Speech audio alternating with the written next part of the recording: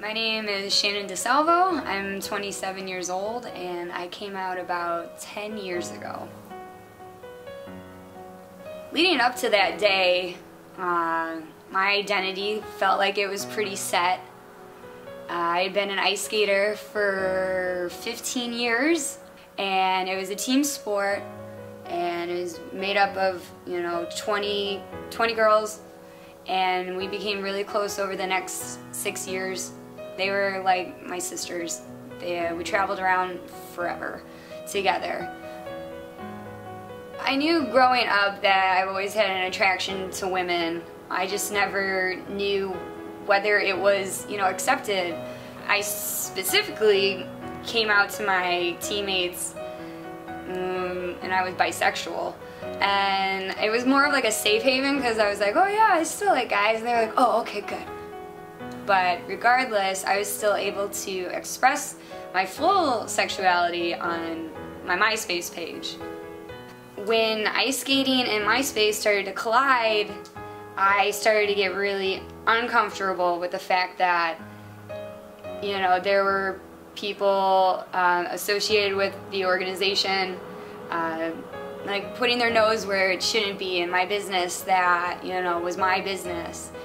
And so after a few ups and downs, mostly downs, of trying to figure out if I wanted to even continue on with ice skating, my MySpace profile it was shown to the top of our organization, the president, and he took it into his own hands to send the layout of my MySpace to my parents.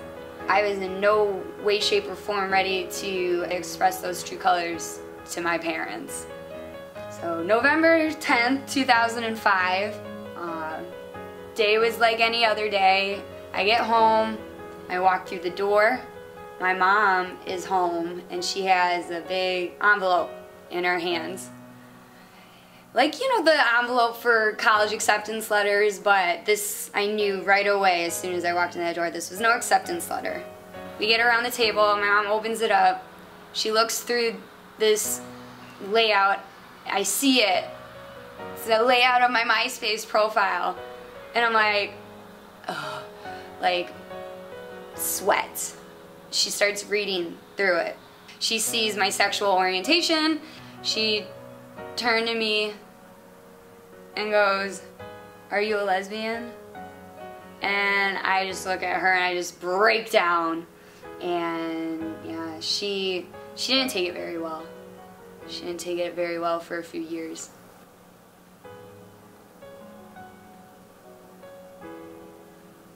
After I came out, I quickly quit ice skating after 15 years and was able to discover this part of my life from 18 years old and on, and spread my, my truth to other people who were struggling with their sexuality.